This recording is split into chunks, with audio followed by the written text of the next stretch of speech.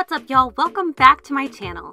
We're back with another one of my mom's recipes veganized. Today I'm making aguachiles using oyster mushrooms. You will need limes, cilantro, garlic, cucumber, serrano peppers, which are not in this picture but we will see them later, and a purple onion. First, peel your cucumber. I could not for the life of me find my peeler, so I'm just using a knife. Cut up your cucumber and your purple onion and place them in a large bowl.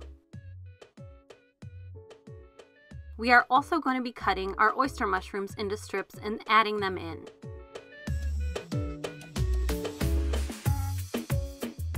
Next, we are making our salsa. Squeeze about 5 to 6 limes into a cup or bowl and grab your blender.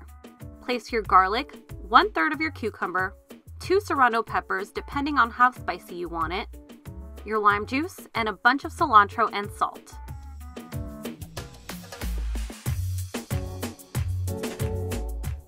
Blend it all up and add your sauce to your bowl. I always add a little bit of water to cut the acidity.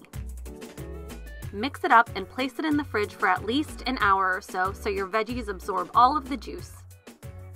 Oh my gosh, my mouth is watering as I'm watching this. I love this so much. It's so spicy and juicy and super tasty. If you make this, don't forget to take a picture and tag me because I love seeing your yummy creations.